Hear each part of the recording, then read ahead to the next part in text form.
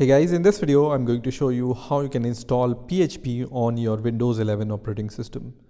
So let's get started and let's see how we can do it. So first of all, open your favorite browser and search for PHP download, and the first link which will appear here will be from php.net/downloads. So just click on this link. I'm going to put this link in the description of this video also, so you can directly come to this website. If you do just land to the php.net website, then from here you will be able to see the latest release and you will be able to see this downloads tab here. So I'm going to click on the downloads tab and we are in the downloads page. Now on this downloads page, you will be able to see the current stable version. In my case, it's 8.1.2, but you might see some other version in the future. And here you need to click on this option which says Windows Download, which will redirect you to this web page. So here when you will scroll down, you will be able to see the non-thread safe version and you will be able to see the thread safe version. I always prefer to download the thread safe version, which is this one. So I'm going to go under thread safe and then I'm going to download the zip file from here and just wait for the zip file to be downloaded. So once this PHP file is downloaded, just go to the folder where it's downloaded. So first of all, we are going to extract this zip file. So I'm going to right click here and then click on extract all. And for now, I'm going to extract this folder in the downloads folder itself. So I'm going to click on extract. And once this folder is extracted, you just need to cut this folder. And generally, I like to place this folder in my C drive. So I'm going to go to my C drive and paste this folder which I have extracted. So once you have copied this folder to your C drive, I'm going to go inside this folder and see which files are there. We are interested in this file which is called php.exe file. In order to use PHP on your Windows 11 operating system, you need to set the environment variable for PHP, right? So copy the path where your php.exe file is there, right? And then click on this search icon and then search for environment variables. So when I type environment here, you will be able to see this option which says edit the system environment variable. Just click on this option, which is going to open this kind of window, right? Here you need to click on environment variables and then select path environment variable under system variables. So just double click on the path environment variable and then create a new environment variable and paste the path of your PHP folder in which your php.exe file is there, right? So we have copied this folder path from here and here is my php.exe file, right? So same path you need to paste here in the environment variable and then click on OK, click on OK once again and then click on OK once again.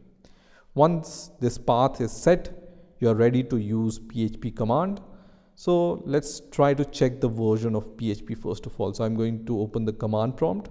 So just type cmd in the search bar and then click on command prompt. And once command prompt is open, you can just check the version of PHP by typing php space -v and then press enter. And it's going to show you the version of PHP. So we have installed the PHP version 8.1.2, so it's showing it here. So now let's try to create a very simple PHP hello world program and let's see how we can execute that program. So for that, what I'm going to do here is I'm going to create a folder on my desktop. So I'm going to right click here and then new folder and I'm going to name it as PHP demo and then press enter. So this folder is created, right? So once this folder is created, I'm going to go inside this folder and here I can create a PHP file.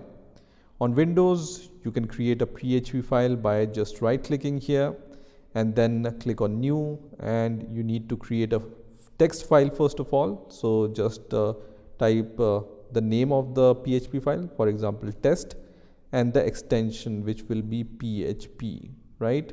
And when you press enter here, you will be able to see this kind of warning. Just click on yes, which is going to create this test.php file. If you don't see the extension here, you can click on view and then click on show, and you will be able to see this option which says file name extension. So just click on it once and you will be able to see this .php extension. Once this file is created, you can open it with any editor. I'm going to use for example Visual Studio Code editor, but you can open it with any other editor, right? So let me open with Visual Studio Code editor, and once this file is opened in your editor, just type a very simple hello world PHP program. And in order to run this program, you need to go to the folder in which your PHP file is there. So I'm going to go to my desktop. So on command prompt, you can write cd desktop, and then I'm going to cd into my PHP demo folder. So cd PHP demo. Here I have created my test.php, right?